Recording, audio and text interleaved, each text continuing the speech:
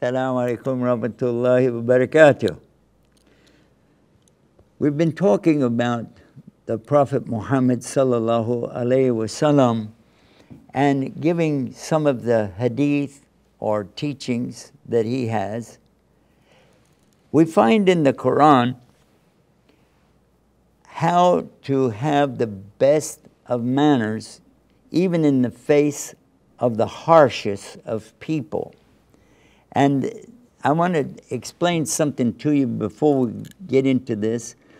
There's something called the Bedu or Bedouins. What are the Bedouins?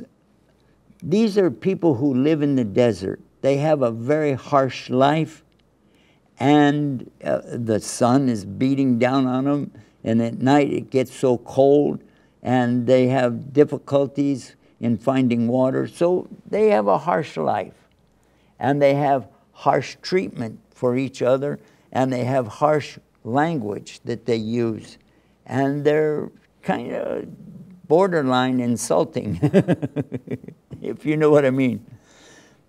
But Allah subhanahu wa ta'ala takes that into consideration because He knows what He created after all. And He's telling the Prophet sallallahu alaihi wasallam how to respond to these people.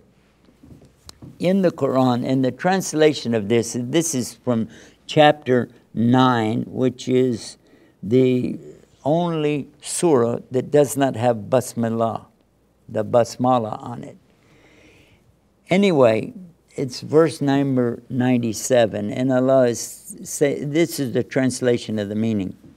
The people of the desert, okay, the Bedouins, are strong in their kufr, their disbelief, and hypocrisy, nifaq, and more likely not to know the limits of the laws of Allah revealed to the messenger.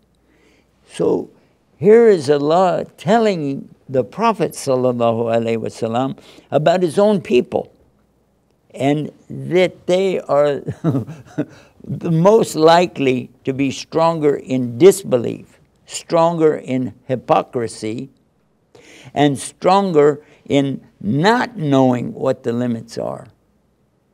Okay, so how should I react to them? And this is coming in chapter 3, Surah Al-Imran, and this is the ayah number 159.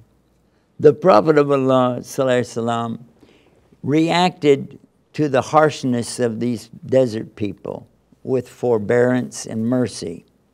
And Allah talks about that in the Quran in Surah Al-Imran, verse 159. He said, and this is a translation of it, so by the rahmah of Allah, the mercy of Allah, you were lenient with them, and if you had been rude to them or harsh with them, then they would have cut you off and abandoned you.